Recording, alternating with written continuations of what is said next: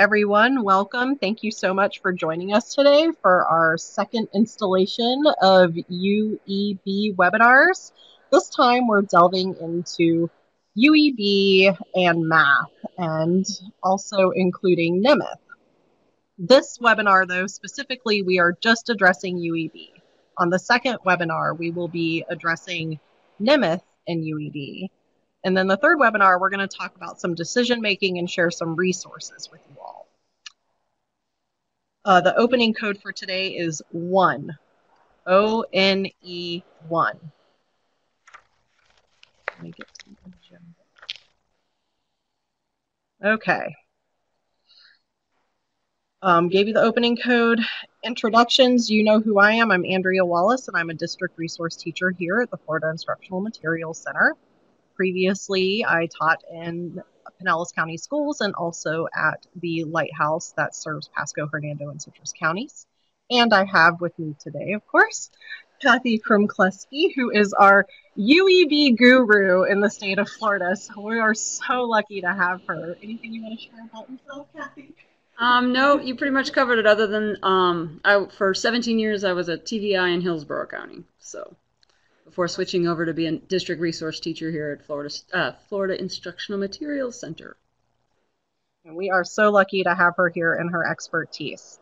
Practice rules and homework, kind of the same as the previous UEB webinars. We're going to give you guys a few minutes to do the practice homework. I don't believe we have as many practice sessions in this one, but they're lengthier. And they'll probably take you a little bit longer because it's really hard, and Kathy and I were just discussing this, to turn off your Nemeth brain. It is super difficult. So you might be doing a lot of erasing or backspacing. First we're going to address just the facts, a little bit of history and why some decisions were made about UEB numbers. We're going to talk about some research that has been done, and then we're going to get into an overview of UEB math symbols. And then we're going to just show you the resources that Kathy primarily used to build this awesome PowerPoint. So what we want to accomplish, of course, is we want to debunk any myths out there. As of January 4th, UEB is here to stay. It was the official implementation date of the code.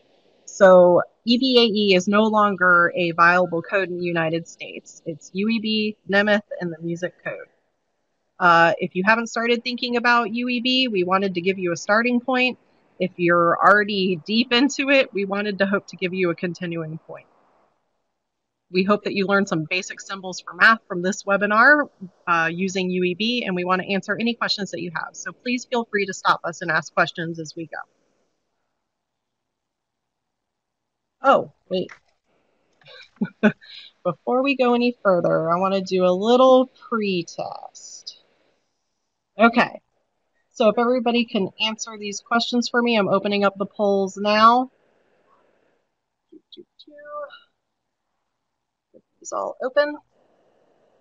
Oh, you can't read all the questions, can you? Oh, yes, you can. Okay, so number 1, UEB symbols only go up to an elementary level of math. True or false? Number 2, the decision to use upper numbers in UEB was taken very lightly. Number 3, there has been no research done regarding UEB. Number 4, UEB and UEB math are 2 distinct codes. Number 5, UEB always makes a document 50% longer. True or false?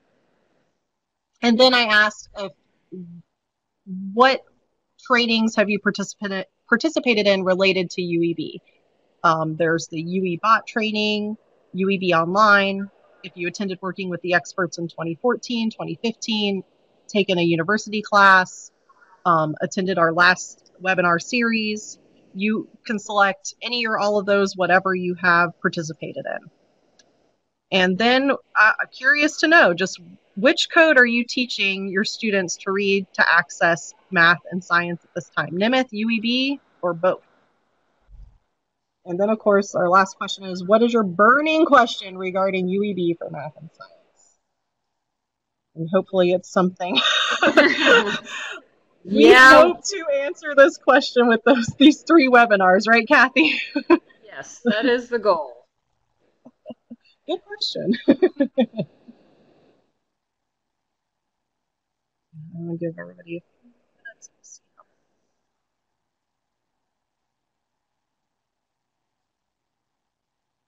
Give you guys another second to answer these.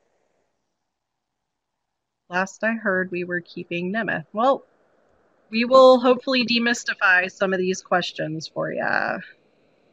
And this is also an ever-changing situation, too. So, yeah, it continues to evolve as it does around the entire country. This is new to all of us, and we're the only country who has decided to keep Nemeth as well as UEB, so we're in uncharted territory.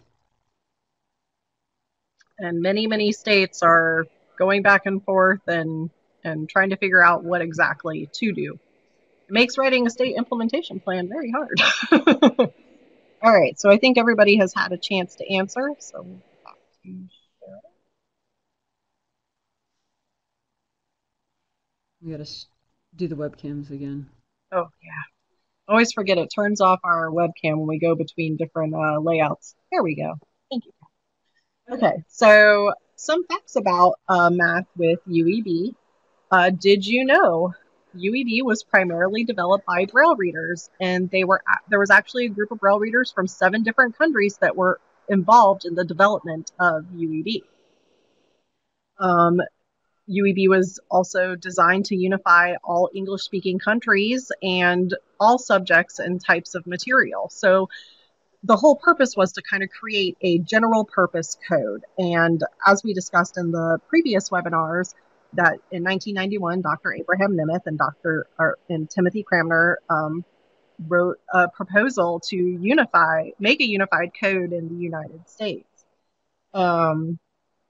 And did you know that UEB can successfully represent all levels of mathematics and science?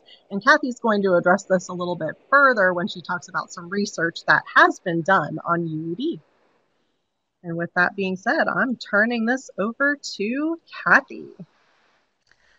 All right, so when we had the Working with the Experts with Dr. DeAndrea and Dr. Holbrook, they mentioned in that the research that Canada had done, and so I wanted to find out more information, and so that's what I dug up.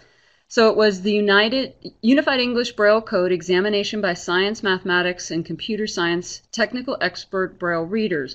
And it's an article published in the Journal of Visual Impairment and Blindness. If you have access to that journal, the citation is at the very end, so you can find the exact thing. It's very interesting reading. I'm just going to do an overview of it and cover some of the important facts, but there was a lot of stuff in there. So essentially they took 5 technical experts. They've tried to find as many as they could, but they were only able to get 5 that met all the criteria. So 3 were from the US and 2 were from Canada. And I always want to know, okay, well, who are these people? What did they do? So their profession is first. So we had an associate scientist who had a PhD. There was a middle school math teacher who has a bachelor's and a master's in education in math. There's a senior software designer who had a bachelor's in science, and then a manager of XML transformation and query development that has a master's degree in computer science and an accessibility specialist with the same degree. So, but they were looking for participants who were Braille readers employed in highly technical fields with limited knowledge of the UEB code and no strong opinion, pro or con, about UEB code. So that's where it's very hard to find someone that meets all of those criteria.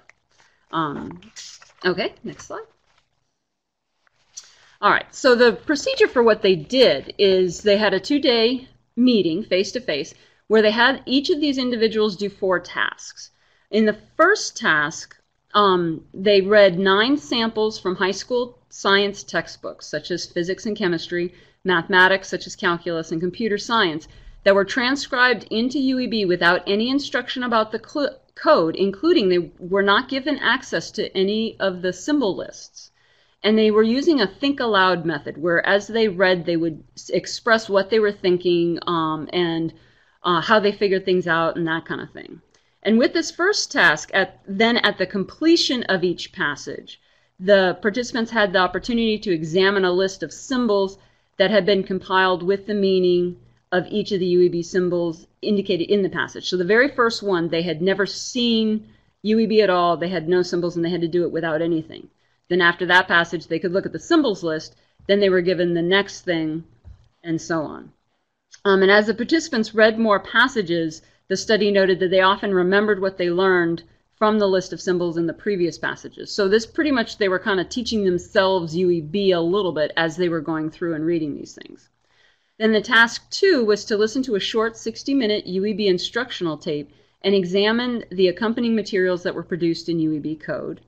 The third task, which was similar to task 1 in how it was done, was they got a work sample from each of their, either the employers of these people or the colleagues, and they took that work sample, something they would ordinarily read in their daily job, and put it into UEB and had them read it and use the think aloud method while they were reading it.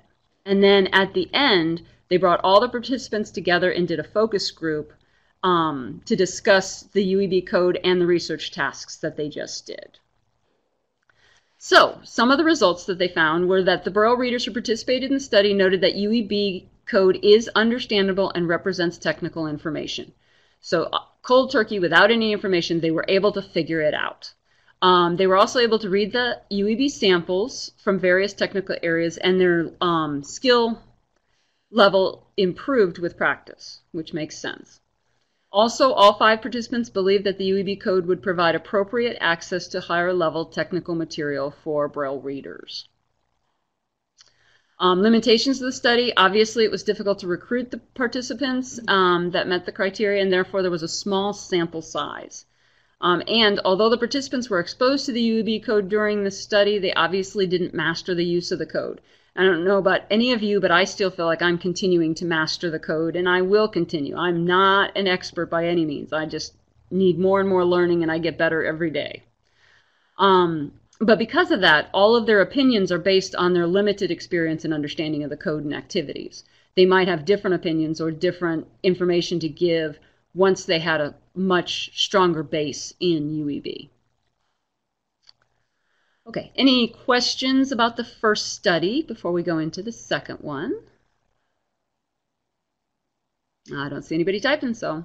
All right, so the second one that I ran across, and there are a few others, was the Unified English Braille in the United Kingdom, Part 1, Examination by Technical Expert Braille Users. And this was published in the British Journal of Visual Impairment. And this really was, they took the study the first study that we just went over, by Dr. Holbrook and McCuspy, and reproduced it in Britain in a slightly different format. So they replicated it, but they focused the investigation on how the technical Braille users in the UK would do, and wanted their views on changing to UEB. The same materials were used. Whoops. No, that's okay. The same technical materials were used, and they did it in the summer of 2011, so it was a little bit later. All right, so their participants, they had 6 participants, were Braille experts. They had a student with technical expertise in math. They didn't define it any more than this. They had another student that was had expertise in math and physics. There was one sighted teacher with technical expertise in math that was a math teacher, I think, at a residential type school. And then they had a Braille they had a Braille reader that was a reader, teacher, transcriber with technical expertise in math, and then a Braille reader with technical expertise in math and computing, and a Braille reader with technical expertise in computing.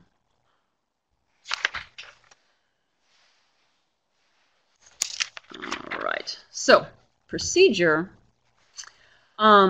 The first part they did the same, with the same 9 samples from the school, from the different science textbooks, and transcribed it into UEB and did the think aloud process and then recorded it. Then they did it a little bit different. They had participants were invited to read and comment on the UEB symbols list for the sample, and then they were interviewed about their experience. So they didn't do a focus group or anything, they interviewed them individually.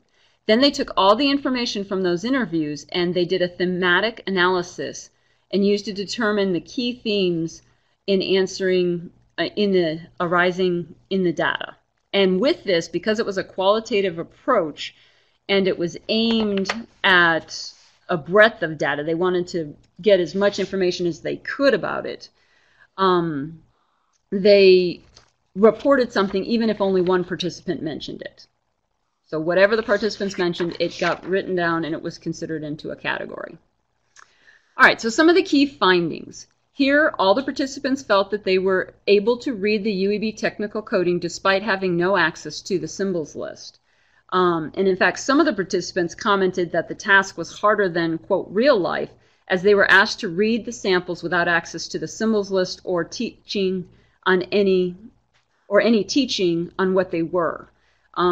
If UEB were adopted, users would have had access to coding information to refer to while they're learning the new code. So the task was a lot harder than if they were really learning it to implement it. The participants liked the idea of uniting the codes for literary and technical material because it was easier for people to read technical material in Braille, make production easier, make technical Braille material more mainstream, and make it easier to read technical information produced in other countries. These were some of the comments they said. And also the article pointed out the fact that 4 out of the 6 were supportive of the move to UEB may demonstrate that while technical users appear to be those who would be most affected by the changes to the UEB, perhaps they could also be seen as the ones with the most to gain. As you can see, 4 out of the 6 supported the move, 1 was against it adopting UEB, and 1 didn't really want to use UEB themselves, but they could see some benefits. Let's see.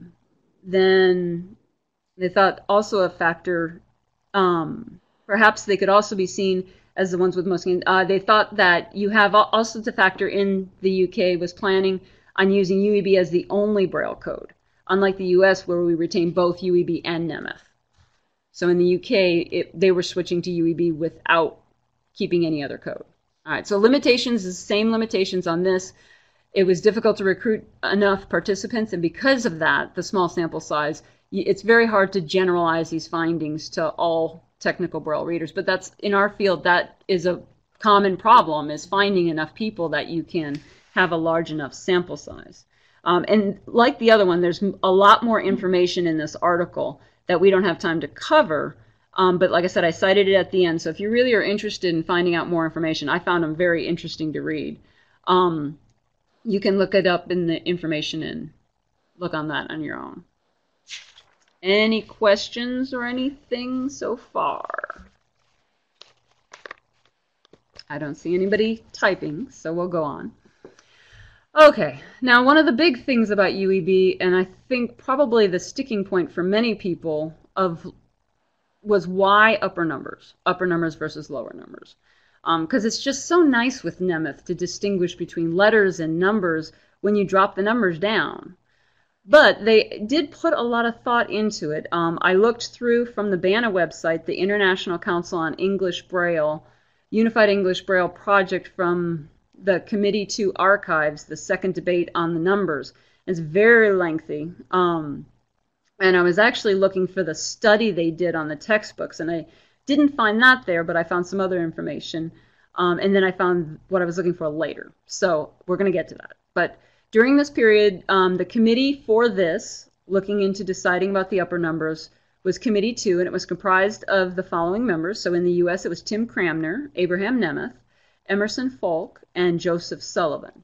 In addition to them, there was one representative from the Republic of South Africa, one from Australia, one from the United Kingdom, and one from New Zealand.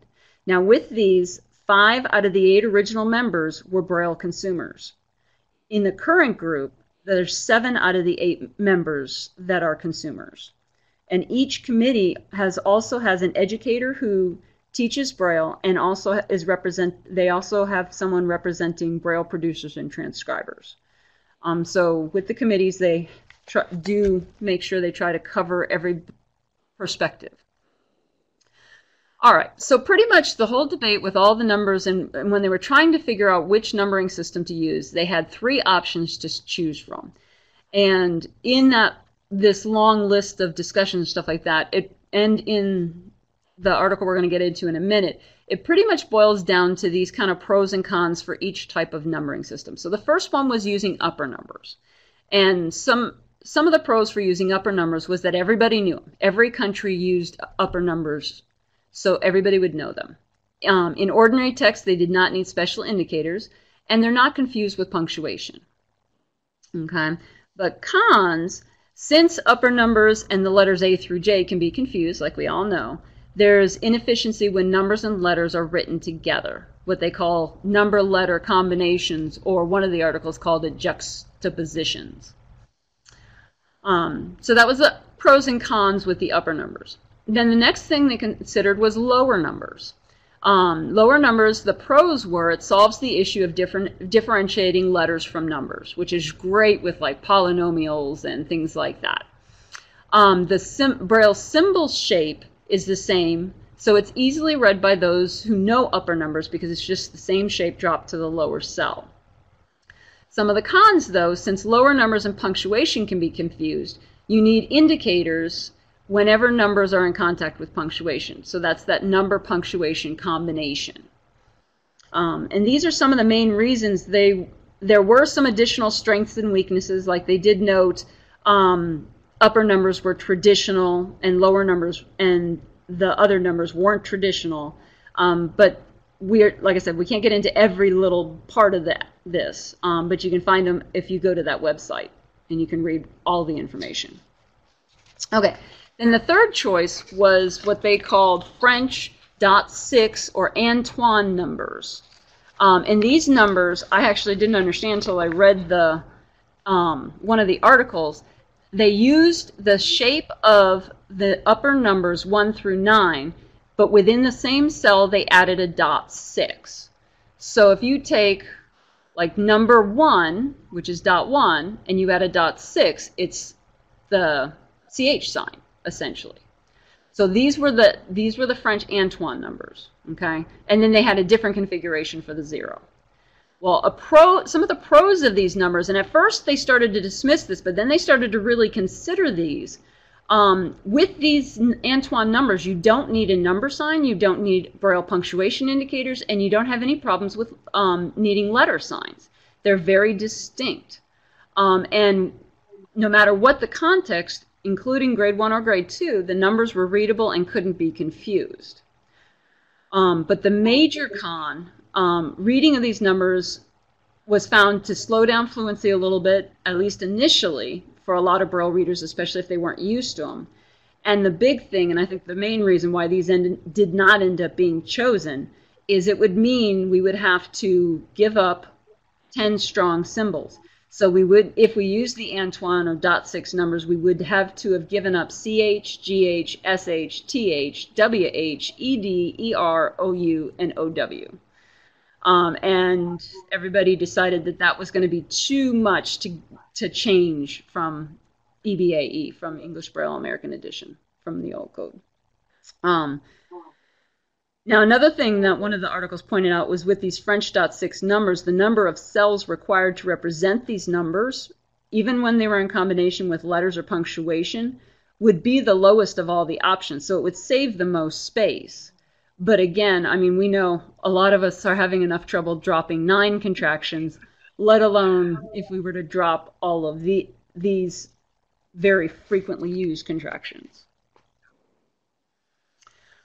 Okay, so this was the actual article that I was looking for, and it was the deciding factor came from a comparison of the frequency of number punctuation and number letter combinations in literary and technical materials. And I've got the website there so you can get it yourself and read through the whole thing.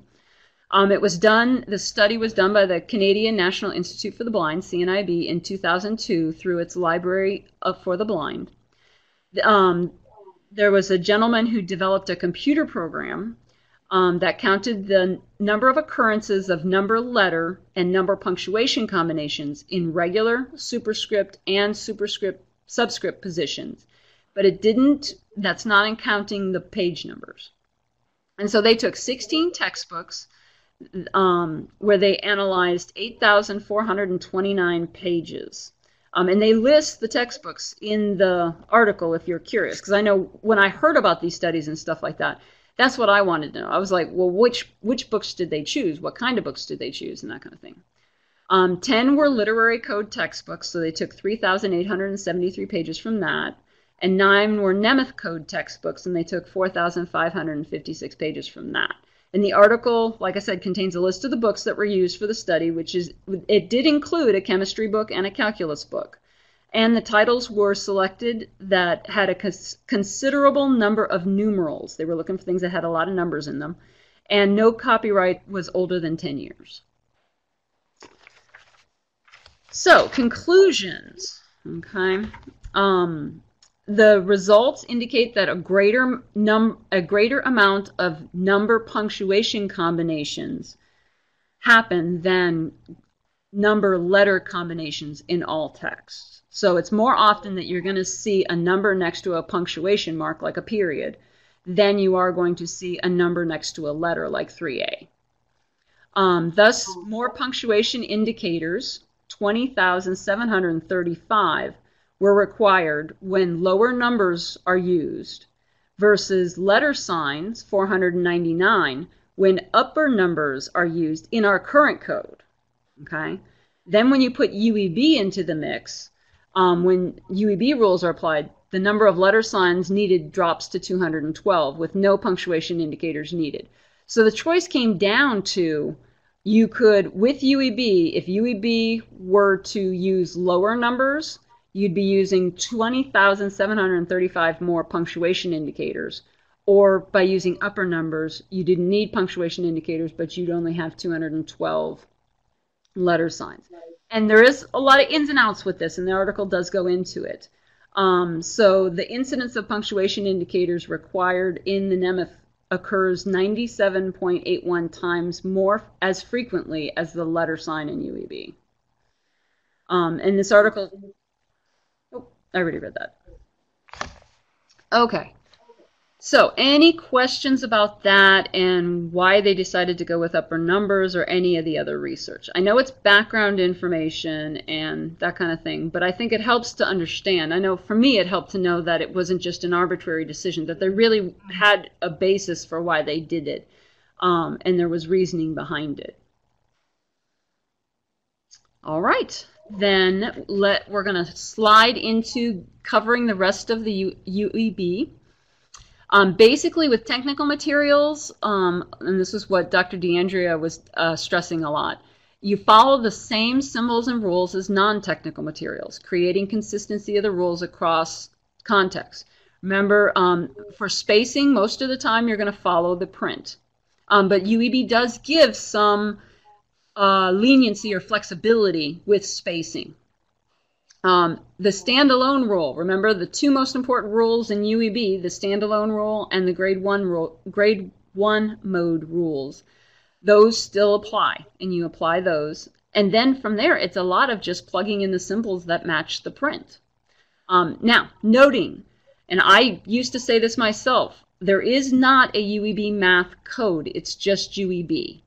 UEB that will do math, science, whatever. It's one code to handle every subject.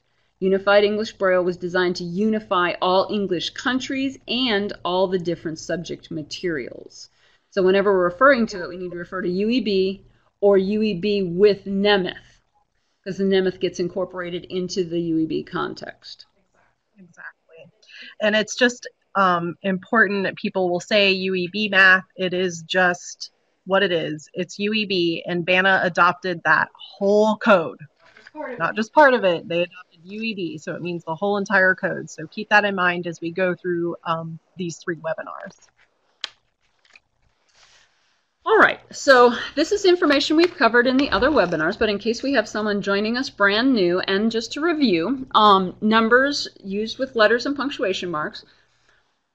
Remember, the following symbols may occur in numeric mode. These symbols don't cancel numeric mode. And remember, I said it's easier to remember what does not cancel numeric mode than it is the long list of everything that does cancel it. So for numeric mode, you can write the 10 digits, 0 through 9, period, comma, the simple numeric fraction line, which we'll talk about today, the numeric space digit symbol we'll see today, and the 2-line continuation indicators. So here's your first challenge. There's 3 numbers at the bottom, 3 things at the bottom of the screen. see who's the first one that can say what those braille symbols are. I see lots of people typing.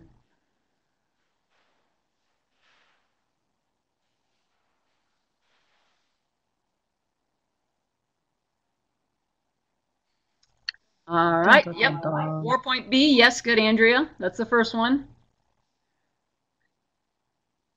All right. Isn't that a 6? I'm sick. It is. I'm sorry. I'm tired, and I have a horrible problem with reversing my 4s and my 6s. Those get me every time.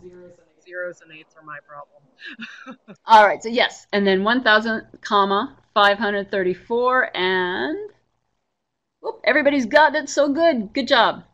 Now, one thing, I know this is the only way you can represent it, but just to kind of clarify, and we're going to talk about this more, that 79/80, technically, for it to be just a simple fraction, it's going to be, it would be one over the other, okay? And we'll talk more about that when we get to fractions, but there is a distinction with that. But I know typing, this is the only way you can represent it. And this is the simple fraction indicator here. Great job, everybody. I see everybody getting those right. Okay, so then also remember that numeric mode is terminated by a space, a hyphen, a dash, an apostrophe, and a colon. So when numbers are interrupted by the above symbols, numeric mode is terminated, and the numeric indicator must be repeated when writing the rest of these numbers, okay?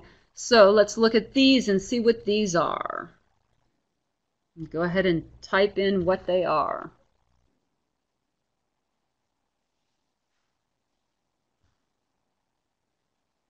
See lots of people typing. It's good. Yeah, good. 1 or 3, that's right. And yes, 4-8. And that it's not 8-15 p.m. The next one kind of colored over that. So. Yeah, there we go. It's 8:15 p.m. 8:15. Yep. So now, whenever we write the time or the date, we got to repeat that number sign because colons and hyphens cancel numeric mode. So you got to start numeric mode again. All right, more of you are getting it. Great. Excellent job. Any questions about that? Awesome. See, you guys got this. UEB ain't hard to do. Okay.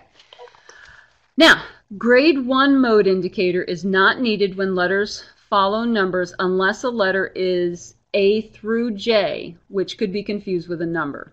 In the following example, a grade 1 indicator should be placed directly in front of the letter, okay? So let's go for having you write these up and then what these mean, and we'll go.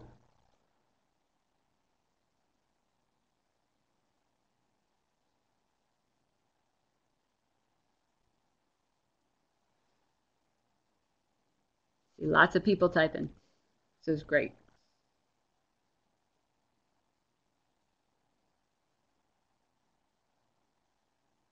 All right, good. Yeah, we got 5B, and then 5B, and then 5-B, and then 5M. Excellent. Yes.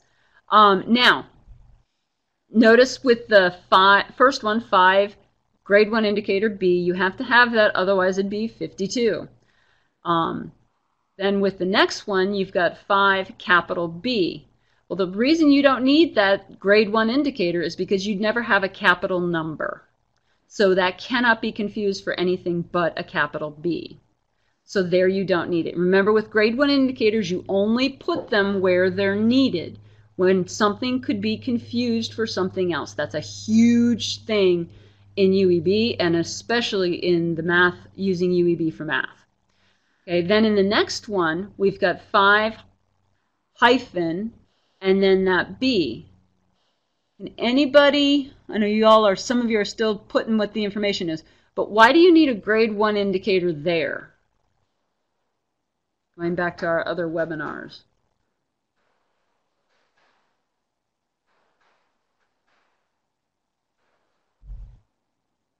Well, no, that's a good guess, Sarah, but you wouldn't read it as a 2 because it would be 5 hyphen and then a B. that hyphen cancels numeric mode, so it'd have to have another number sign to be a 2. Good, Mary, yes, it's standing alone. So if you did not have that grade 1 indicator, it would be 5 hyphen but. Yes, good, Teresa, it'd be but. Okay, and then the 5M, there's no way that M can be confused with anything else, and so therefore you don't need the grade 1 indicator. Okay, Sarah, good, I'm glad you got that. All right, now let's look at the next part, the follow the print copy for use of apostrophes with numbers. And this just gives you some different ideas of where that apostrophe could be and could go. And I see you all type in.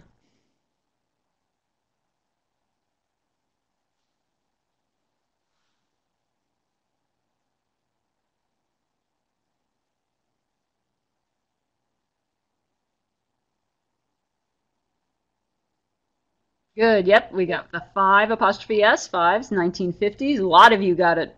Great job. And then the apostrophe 30s. Well done, everybody. All right, and then, okay, so numbers that the numeric indicator also, remember that the numeric indicator also sets grade 1 mode, but different things terminate it. Okay, so you got the numeric indicator. It starts at the same time grade 1 mode and numeric mode. But grade 1 mode that's started by the numeric indicator is only terminated by a space, hyphen, or dash. Okay? But as long as you have contractions in there, grade 1 mode's going to be in effect. So here's 2 web addresses. Why don't you type what those are, and then we can talk about them.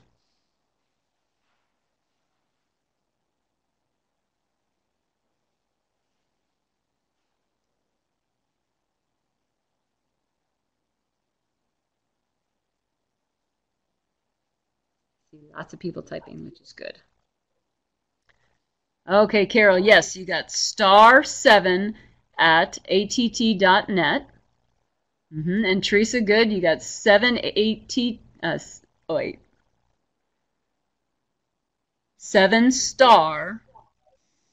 should be 7 star at att.net. Yep, there you go. All right.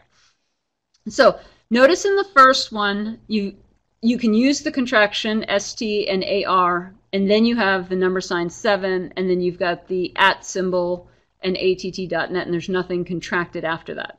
But notice when you move that 7 in front of the word star, all of a sudden now that numeric indicator starts grade 1 mode, and therefore you have to spell out star.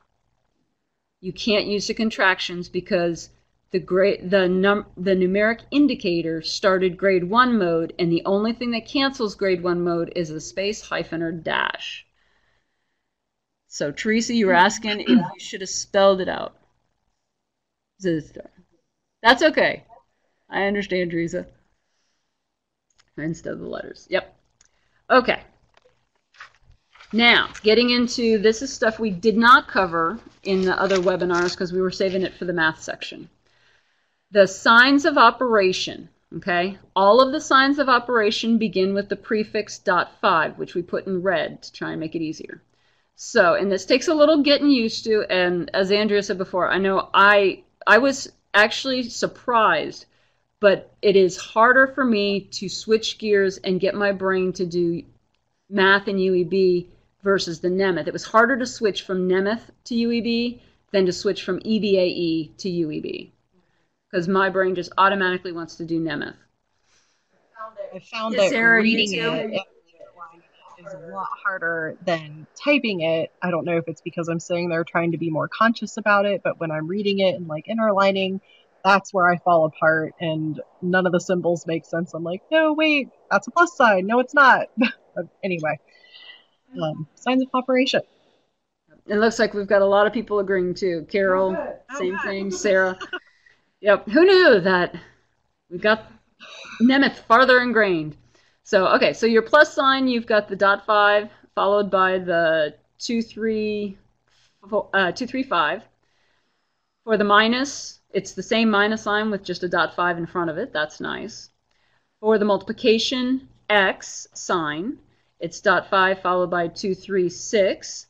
For the multiplication dot, it's .5 followed by 256. And for the division, it's the same division sign pretty much with a .5 before it. Okay, then notice with the prefixes for signs of comparison, we've got for the equals, it's a .5 as well. It's a .5 with a lower g, essentially, 2, 3, 5, 6. But then if you look at the greater than and less than, that one's different. That has a prefix of a .4 with the 1, 2, 6, and .4 with the 3, 4, 5. Okay, let's see. Esther, you're asking, will APH and FIMC be producing the new math books then in UEB only? That's what we're going to, that's some of the stuff we'll discuss in the third webinar. And there's no hard and fast rule at this moment.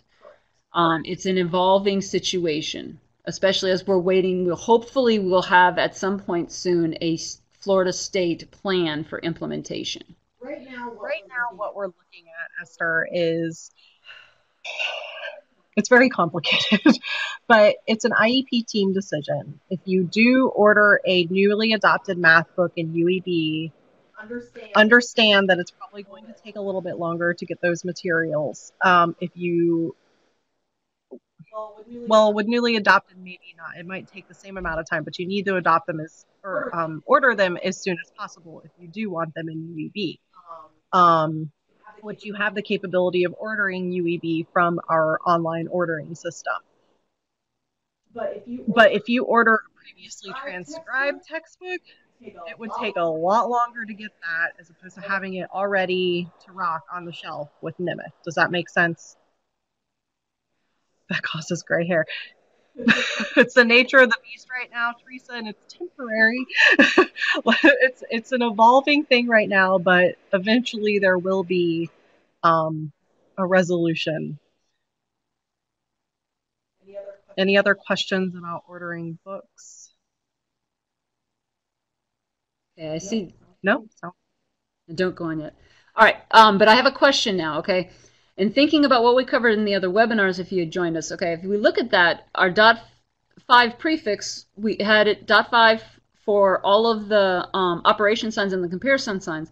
But why is the greater than and less than different? Can anybody think of why that starts with a .4?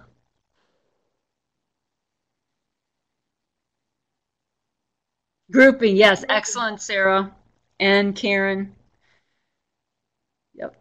And yeah, and Mary, yes. They're parentheses as well. They're angle brackets, or angle parentheses. So yeah, that's why those are a little different from the rest.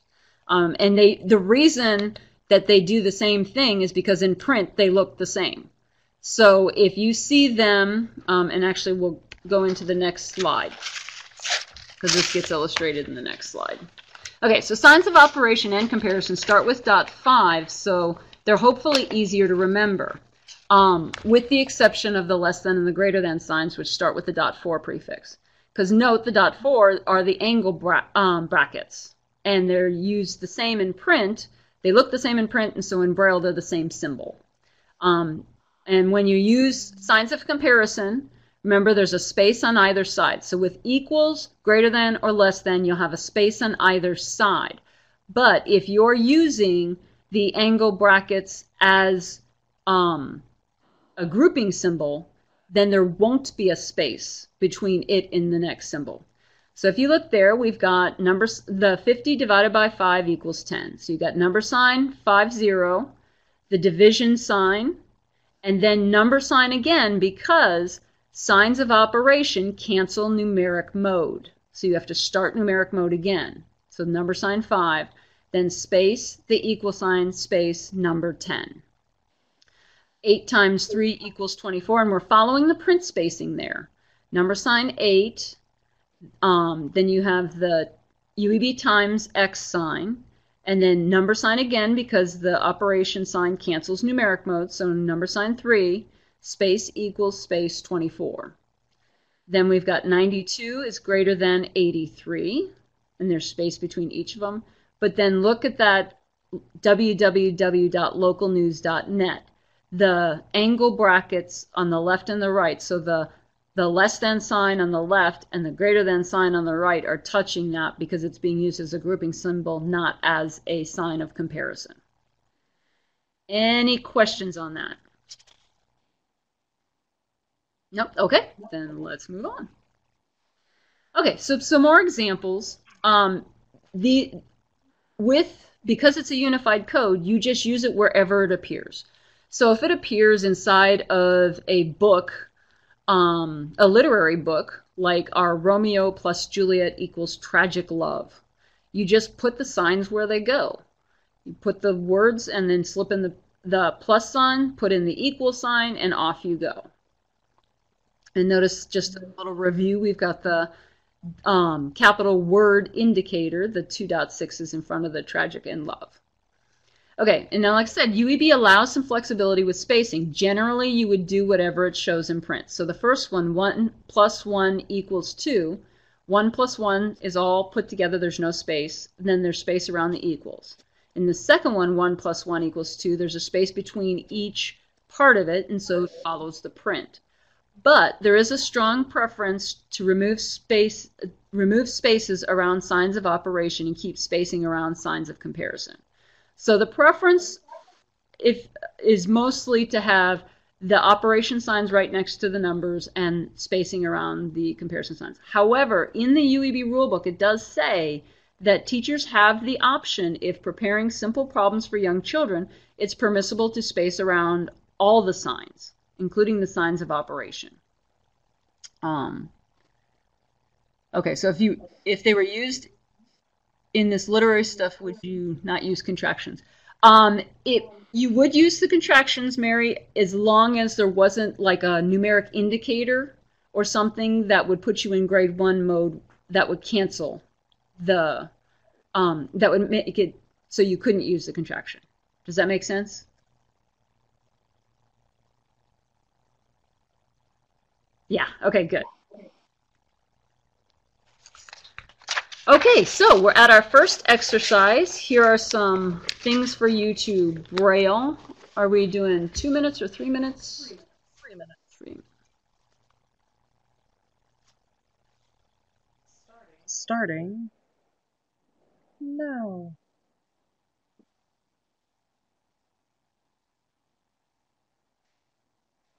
Watch out for those Nemeth symbols. They like to sneak in there.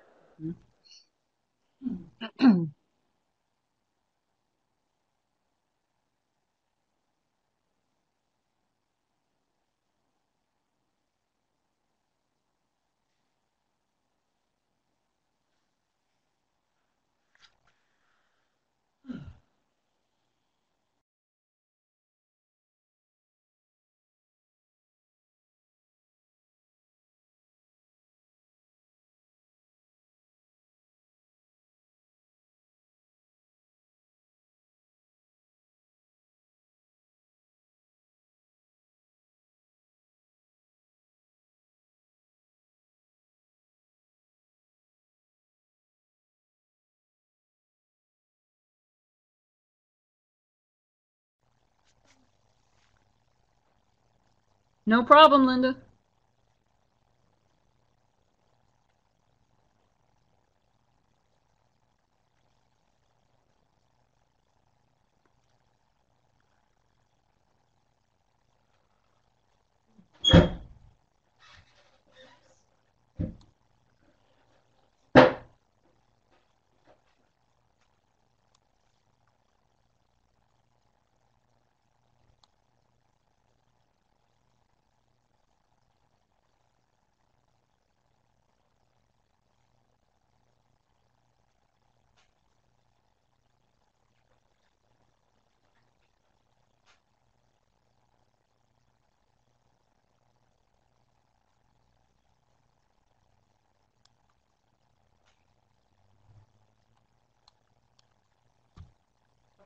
Have about 1 minute left.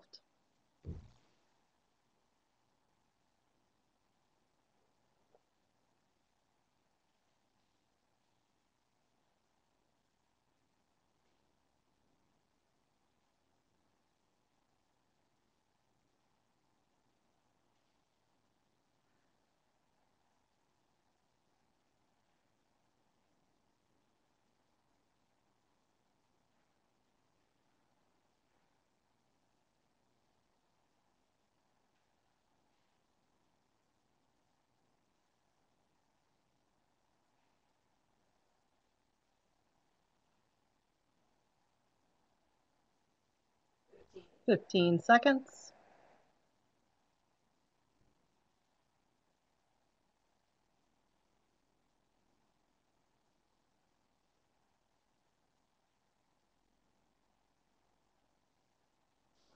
All right, time's up.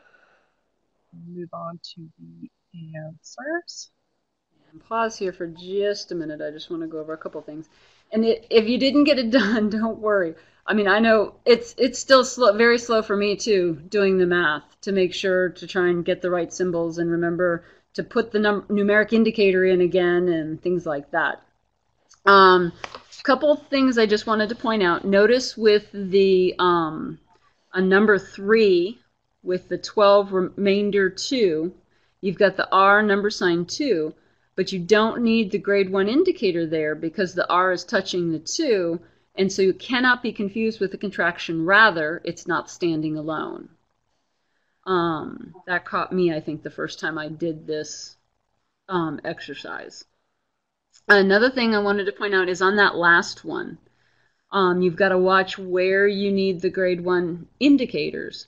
So you've got that 4C, you need it there so it doesn't become 43, but then you don't need it for the Y.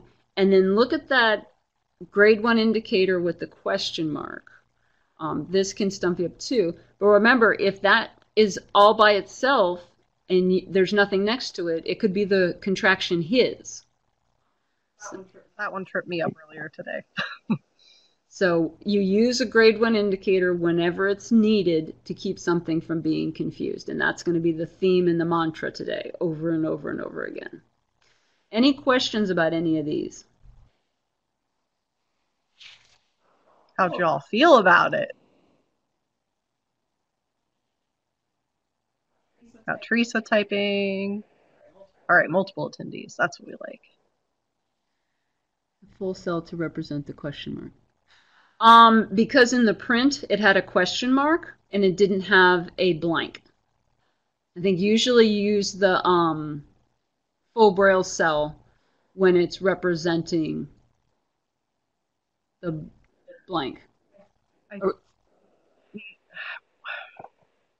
Maybe if it's a blank, but I know in UEB you follow the print. So if there's a question mark, you put a question mark. And when, I can't remember the rules exactly, but when you have a blank space but it's like underlined, you use the hyphen, or was it the long dash to represent that blank line, or was there a specific underscore? Underscore.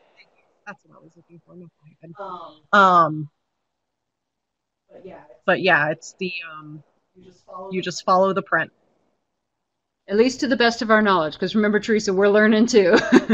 So to the best of our knowledge. And Sarah, I understand what you mean about the equals. When I first did this, I did an exercise like this in the workshop. I just happily went on my way doing, I did not even think, and I had all of my equals were the Nemeth equal signs. Why do you have to repeat the numeric indicator? Okay, Pamela, the reason you have to repeat the numeric indicator after the operation sign is because an operation sign cancels numeric mode. Remember, and that's why I said it's easier to remember what doesn't cancel numeric mode.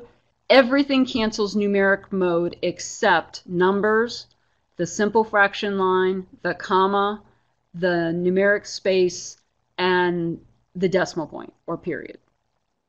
Everything else cancels it.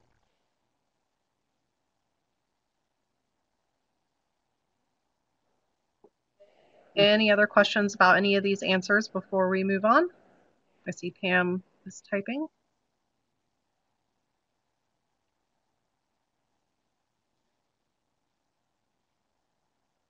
Yeah, it's something it's with UEB that you have to get used to, yeah. That you end up putting the numeric indicator a lot more. Um, but that's the way the rules are with it. That's the number indicator. So, because remember, those could be A through J without that numeric indicator. So that's why they repeat so often.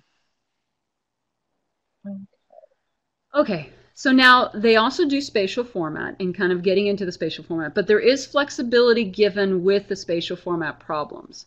Okay, so here's the print, and then on the next slide we're going to see the braille. So that's why there's 123 plus 14 equals 37 written twice. It's on the next page, you'll see it written two different ways. In braille, and I forget, Dr. DeAndrea was talking about it. There was a certain name, but for maybe it was the Australian way. I can't remember now off the top of my head.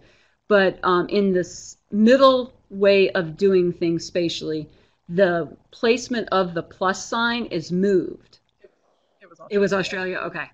It was moved, and it just was easier for some Braille readers to read it this way. Just also for you to note, there is a line mode. Remember, UEB is all about our different modes. That is a .5 and then 2 5s, but there's flexibility on how long the dividing line is. You can see the technical guidelines for the materials, and I was asking Dr. DeAndrea that, is there a hard and fast rule of where do you start that line? Does it go underneath the like in the multiplication problem, does it go underneath the multiplication sign or underneath the first number? Does it have to hang over one? And there's some general guidelines, but she said if you look at different examples, you'll see different things. And so UEB is not as strict as Nemeth is about it has to be in this specific cell or this specific length and that kind of thing. There is a little bit more flexibility with this. And I personally really love the flexibility that you will see on the next slide with how these spatial math problems are written. I just think it's so nice because it's actually a way to make it more flexible based on your students' needs. And you have a blessing to do that. You're not breaking any rules. Okay, so let's go to the Braille.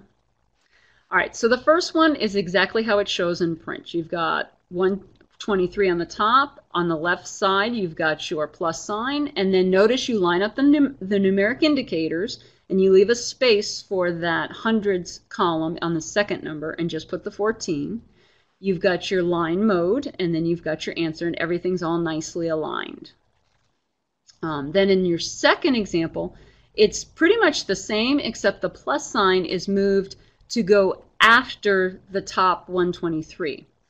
And for some Braille readers, this is easier because it just kind of flows. They read across, okay, 123 plus, and then they go to the next line. You got 14, and then the answer 137.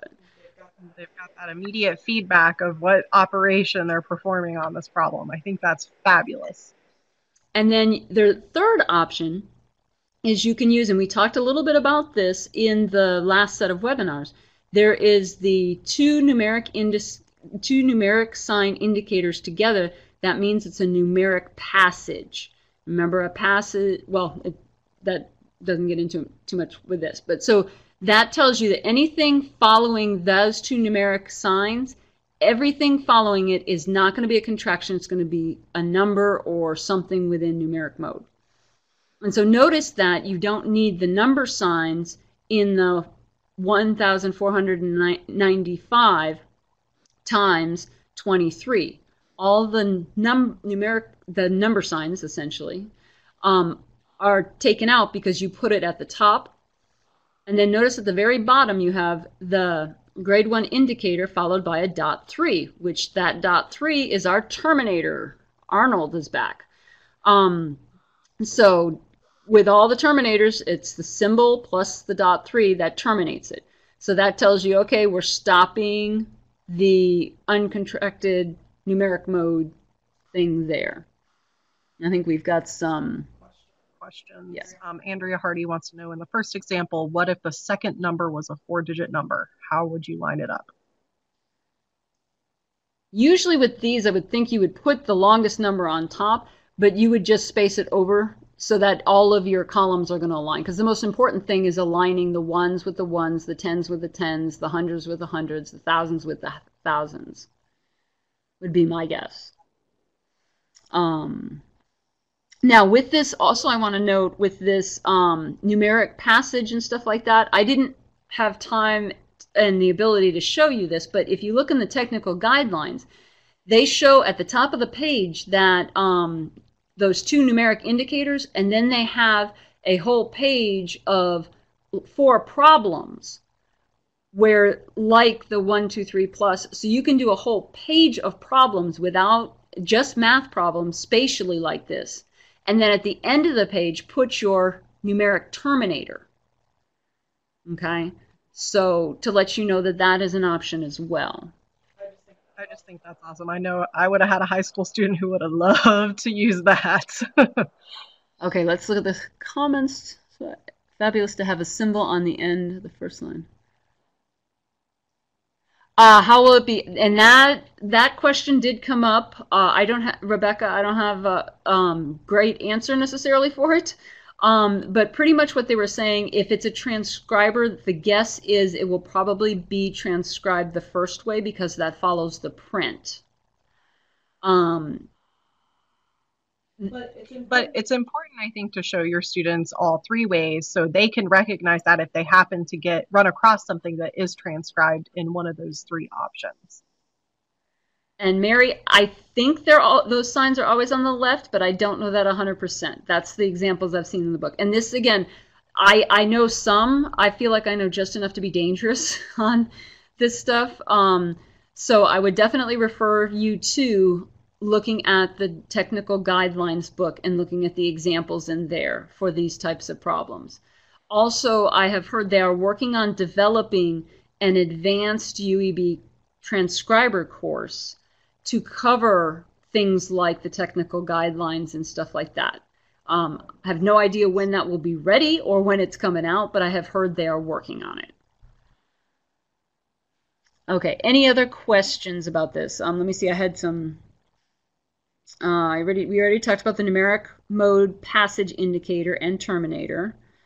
We already talked that you want all your students to see all of these different ways, and you want them to own the math. You want them to use whichever is the best way for them without overshadowing the learning of the concepts itself. You want the code to enhance them learning the concepts. The first you probably see the most often, especially in textbooks, because it follows what's in print. The second might be textually better, and then you've got the third as well. Okay, any questions or anything? All right, then let's move on, and you have your own set to practice. Yay! So, do you want them to braille it like you had it the first example, the second example, and the third example? Does that make sense? So the first one you'll do it exactly as it's shown. The second one you'll do it as it's shown, but you'll move that plus sign to after the 456. And the third one you'll do with the numeric passage indicator and terminator. And by the way, you could do that 456 plus 34 equals 94 with the numeric passage indicator and terminator. I just chose to give you a multiplication problem to do it with because it's a little longer. You have a little more to line up and do. But the example, and I think I got this one out of the technical guideline book, and it showed that same problem all 3 ways. So the numeric passage indicator could be used with that first problem as well. All right, we'll give you all about 2.5 minutes to get started on these or finish them.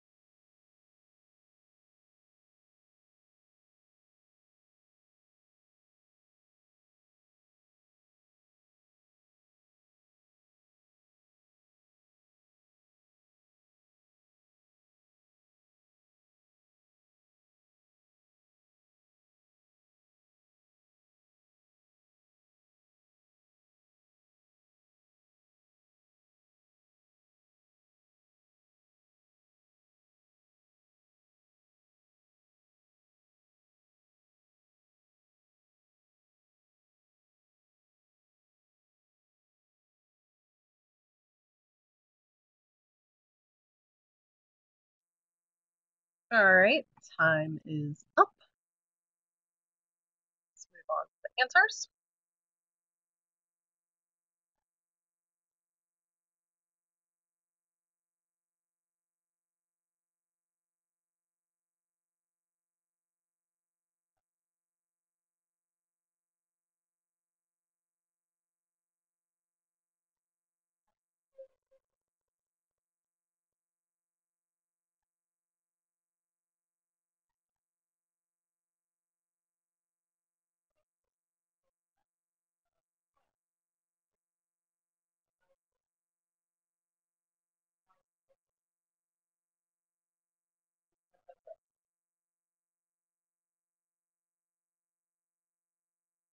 I have a question, Kathy.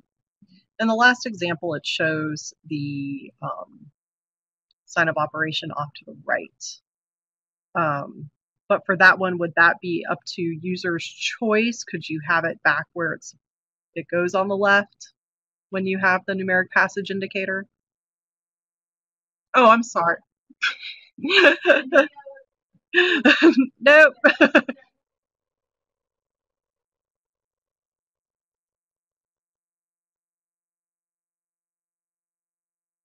Okay. Okay, cool. Oh,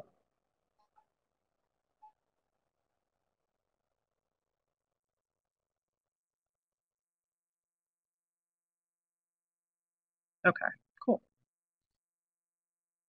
Yeah, let's see if we get any questions. Maybe not. Okay.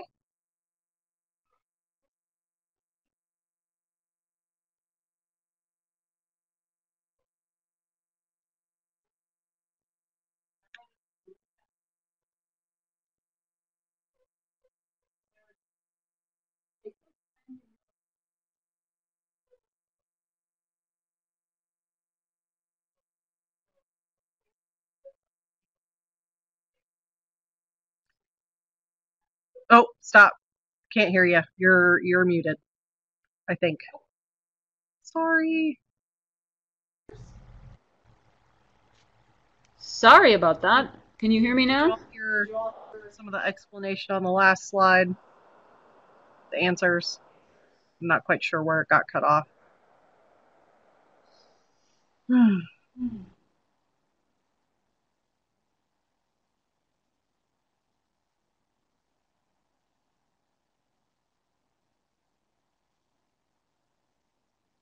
I see lots of people typing. Some people typing. Can you all hear me now? See people typing.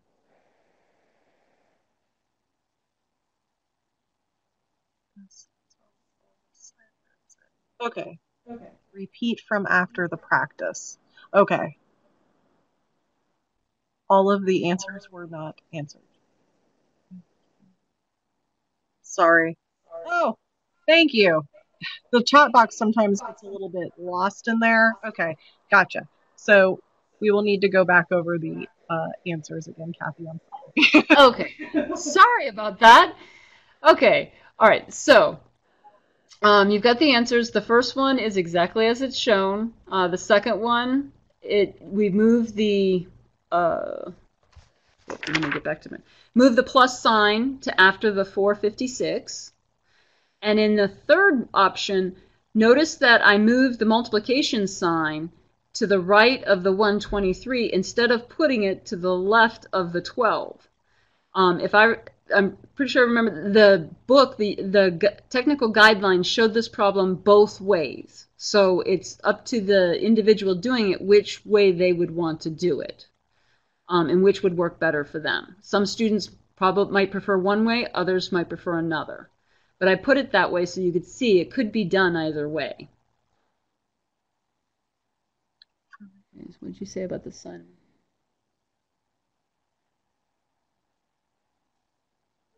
Okay, Teresa saying, regrouping in the elementary level, it is very important that the math teacher sees the regrouping numbers. See this in the examples. Teresa, I was just following what was in the book. So I imagine that you would put the regrouping numbers, but I would have to look more closely in the technical guidelines Obviously, you could put it just above it. I'm not sure how you would do the crossing out and stuff like that. That one would be one we'd have to research together. And you should know. Well, Pamela Hall asked, where'd she go? Why isn't the line in example 1 under the operation sign? I was following what the guidelines had, and that's where I said I think it depends on which example you look in the guidebook, and that's where I was saying I think there's flexibility with the number line or with the line mode. Some of the examples have it all the way over, others don't. So I don't know that there is a hard fast rule of where that line starts and stops. Because these examples were from the guidelines. Because, like I said, I know some, but I'm still learning this content as well. We're all learning together. Mary all right. But the double numeric indicator should not be over the sign of operation, I'm assuming. I believe that's correct, yes. At least in the example that, the few examples that I looked at, the numeric passage indicator and the numeric passage terminator was to the left of everything else. And Carol, I believe Kathy kind of addressed that there is flexibility in the line mode. And you would have to turn to the guidelines for technical materials. And yet, Teresa, I'm not sure. Like I said, there may be more information. But also, and this I think brings up a good point that I was going to talk about in one of the later webinars. But some of this stuff, if it's a guideline that BANA has out, then they want input. And if you have questions and stuff like that, on the BANA website, there's a place you can write in. And someone then can start working and addressing these kinds of things. But if they don't hear it, it's not going to happen. Give the page numbers that the guidebook examples are looking at. I will try and do that for you, Carol, on the next time we have a practice. While you guys are doing the next practice, I will see if I can find the page number for you with the examples. And in future, I'll try and put those page numbers on there. Okay. Do you have the guidebook, Carol? Okay. Yeah, she does. All right. And one thing Frances Mary DeAndrea did mention is that we do need to our students need to be flexible too.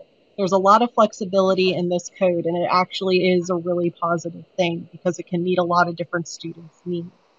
But yes, it creates a little confusion. Maybe you're going to get something that's transcribed slightly differently. But our students need to be aware of these different ways of presenting information, and our students need to be flexible too. Okay, so with that in mind, and also looking at the time, there's the numeric space symbol. Okay, now it says there's 10 numeric space symbols, but essentially it's just .5 in front of each of the numbers. So a space before 1 would be .51, a space before 2, .52, and so on and so forth. So the 10 symbols are .51 to .59 and then .50. And they have the meaning a space and following digit within a number. Spaces should be represented in this way when they are clearly numeric spaces. So, for example, and this, we don't do this as much in the U.S. as I think they do in some of the other countries, where they will write like ISBN numbers or phone numbers and stuff with spaces instead of with hyphens or things like that. So if it's not clear that a space is a separator in a single number, it should be treated as an ordinary space. So if you look at that ISBN number, obviously that number goes together. It's one complete number. And so you want to treat it as a complete number. So you put that .5, the numeric space symbol, in there to show that that's all one number together. Same thing with that phone number. Okay, then there's the line continuation indicators, and we went over this in the other UEB webinars briefly. Sometimes you may get to a point where you have a number that will not fit on a line, or where we covered it last time is you can use these with web addresses that are way too long to fit on one line. So the numeric line continuator indicator, there's two different ones that you can have, for especially for numbers that are very long. You can have one that follows a comma, so it'd be .2 for the comma, and then your actual continuation indicator would be the .5. Or if there was a space, the space indicator is .5, and then the continuation indicator is .5. So if you look at it, we've got the temperature of the universe is, and I'm not even going to guess what number that is. But so you've got the 1, 0, 0, comma, 0, 0, 0, comma, 0, 0, 0, comma, 0, 0, 0, comma, 0, 0, 0, comma, 0, 0, 0, comma, and then the .5 continuation indicator. And then notice on the next line that you do not need the numeric indicator, because that previous continuation symbol .5 told you that that number is continuing on the next line. It's all one number still. So it's not needed on that next line. Then the temperature of the universe was, and it's the same thing, but instead of commas, you've got spaces.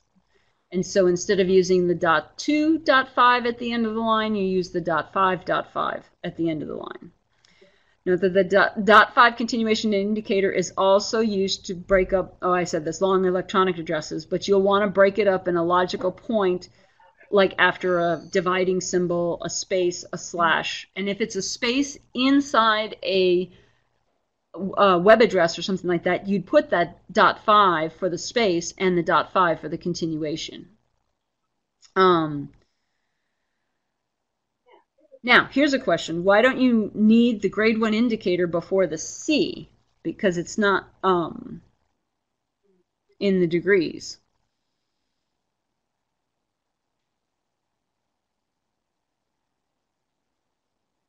Carol's typing. Andrea.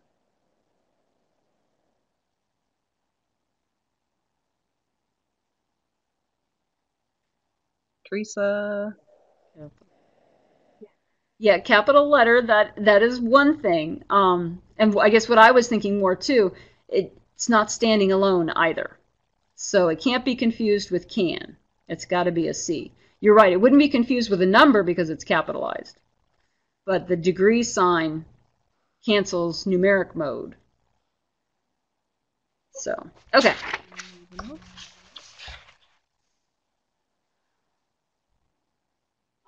And I think maybe because it's 3:23, guys. I think we probably let's hold off on the simple fractions and mixed numbers, and the next webinar we'll pick back up right here with the simple fractions and mixed numbers, and we'll have if you want, you can look ahead and you can work on some of this stuff and get a preview of it, but we'll have another PowerPoint that picks up right here that'll be separate.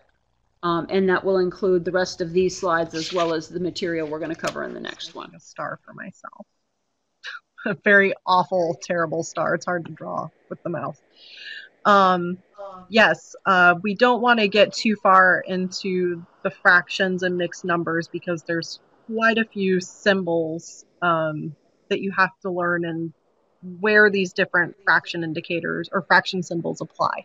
So we will stop here. I think that's a good idea, Kathy. As you could tell, this is like I think it's like 54 slides, and we weren't quite sure how far we would get. But knowing that we had the next webinar to pick up where we left off, and then once we conclude this portion of the webinar, we will move on to Nemeth within UEB context. Thank you, Deanna. Yeah, we're trying our best to give you what you need. You got this, Mary. You can do it. It takes a lot of practice. But the more I've practiced using UEB numbers and symbols, it comes a little easier, but still it's so hard, like Kathy said, to turn off Nemeth in your brain. It is so difficult to unlearn it. But you still need Nemeth, so don't put it all the way back of the back of your brain. So before you all go, let me pull up the evaluation questions for this webinar, if you all don't mind. I think everything's open. Oh, wait. Yep. No, that's the Sorry. first Just one. kidding. Oh no, what happened to my evaluation questions? Oh no. Okay, well, never mind. We'll do the evaluation questions next time. Not a big deal. We'll be here for the next few minutes to answer any questions that you guys have. We appreciate you joining us today. Oh, you need a closing code. And oh, that closing code is code, CODE. Do you want to jump to the last slide? Maybe that'll help. Sorry if I'm giving you a headache. There we go. Questions, homework, evaluations. We'll do that next time. And then our next Just the Facts will be on January 21st, and our last one on February 12th. And the closing code again of that was code, CODE. My student has to use a protractor. Any suggestions on how to adapt? Actually, there is a protractor available through American Printing House for the Blind that has tactile markings. There's a green one and there's another one. There's a clear one that has a green little knob thing that has pointer that you tighten and move. Oh, and that brings up, remember everybody, the assessment webinar is coming up. I strongly, strongly suggest if you are teaching any students that are going to be taking especially the braille version of any of the Florida Standards assessments, please join us for the webinar because there's some really important stuff you need to know in the braille. And that's going to be the Tuesday after Martin Luther King Day. I believe it's the 19th. And Andrea has gone to see. You're still recording too. All right.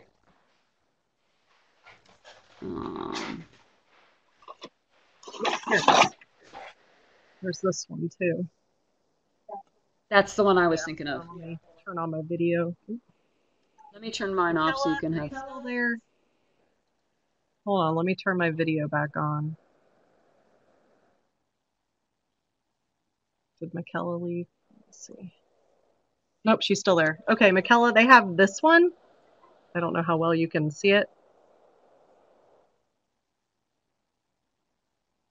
It's a clear one, and it has tactile markings. I actually have quite a few on my shelf. I can go ahead and get it out to you. If you could just email me your the address you would like it sent to. Not a problem. Anybody else need one? Okay, the FSA assessment webinar that, like I said, it's next Tuesday. I believe it's the 19th. From 2 to 3:30 like the other ones. Teresa. And yeah, anybody who's got any students taking a Florida Standard assessment in Braille, I highly, highly recommend that you attend. Because there is some very important information in it.